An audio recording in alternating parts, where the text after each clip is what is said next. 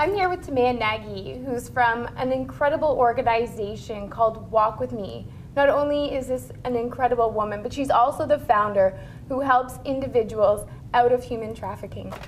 Hi, Timea. Hi, thank you so much for having me. Thank you so much for being here. I'm so excited for you to not only explain to everybody about Walk With Me, but also an incredible event coming up. So let's kind of take it back and tell us a little bit about Walk With Me. Where did it come from, and what do you guys do? Sure. Walk With Me started in 2009. I started Walk With Me not knowing that I'm going to actually start an organization at the time. I started to speak out about my experience about being human trafficked from Hungary to Canada in 1998. And when I started speaking out about my experience, mainly to law enforcement so that I can educate them about signs and how to identify victims, the officers started asking me who to call when they find a victim. And I said, well, just call your organizations that do this.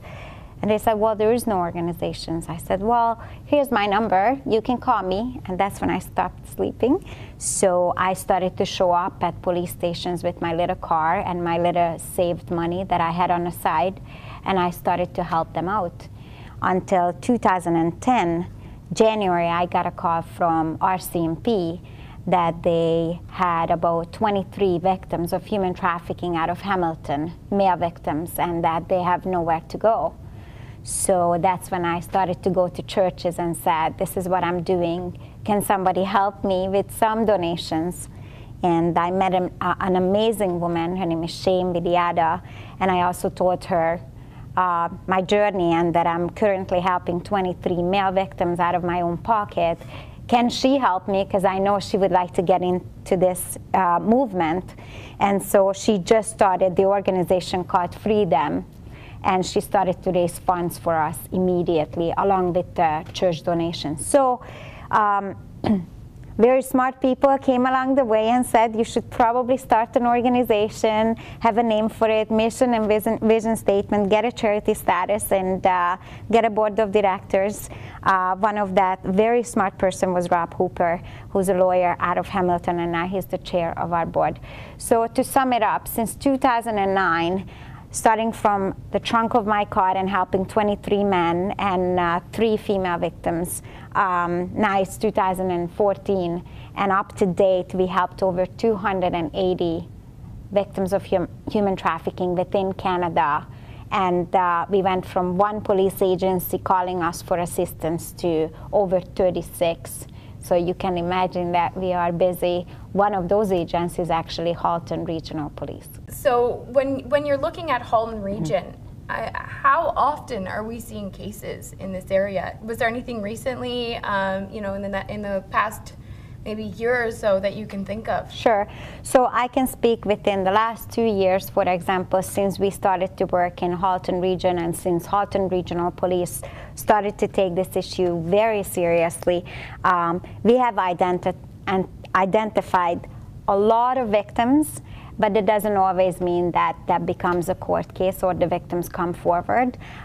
Currently, up to date, I believe there was 4 human trafficking investigations in Halton Region. And I could be wrong, the number could be higher by now, but I believe there was 4 investigations, and there was just a recent case that maybe the viewers haven't been able to see in the news, but it was about 4 months ago. A young woman, Canadian woman, was rescued by the police just down the street from one of the hotels here. And I've also heard recently there's a few parlors that are under investigation as well in the Halton region. I think there was something like 7 or 8 involved, right. Which, I mean, we don't even know, right, which kind of circumstances those women are working there for. So, well, yeah. Good for you. Mm-hmm. I'm so glad that there's people in the world like you who are helping these individuals. And for the public, that's kind of when we come in, talking about funding and the importance of funding for you, and so that it's not out of pocket. An upcoming event, I hear. Yes. What's going on? So we have a gala. Of course, fundraising is extremely important because each victim could cost up to $2,500 depending on her needs or his needs. So we have a gala coming up. It's called Journey to Freedom, and the first gala started 3-4 years ago, so this is the 4th annual gala, and it started by a survivor who wanted to do something for Walk With Me as a payback for what we have done for her. So she started this, and we just kind of continuing the her celebration and her ideas. So it's a gala where it starts out with amazing celebrity speakers, some celebrity speakers, politicians, and then we move into a second part of the gala where we actually give out awards. So this is the 4th year when we actually find unsung heroes in a community, law enforcement, politicians, you know, you name it, who went above and beyond, way beyond their job description to help individuals. So we're handing out Officer of the Year awards, we're handing out a humanitarian award, and we're handing out an international award every year. So that's the gala. It is January 26th at the Carmen's Banquet Hall, and you'll see the website coming up shortly.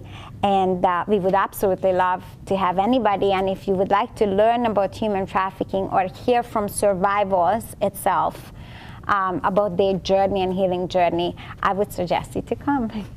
Sounds wonderful, and of course I'll be attending. I already have my ticket, and so for anyone, that's Sunday, January 26th at Carmen's Banquet Hall, right in Hamilton. An incredible event and an opportunity for you to learn more about what's happening and what amazing work Walk With Me is doing right here for our own individuals of human trafficking in Halton region as well. So thank you so much, and we look forward to hearing more incredible work that you're doing around our area here in Halton. Thank you so much for having me. Thank you.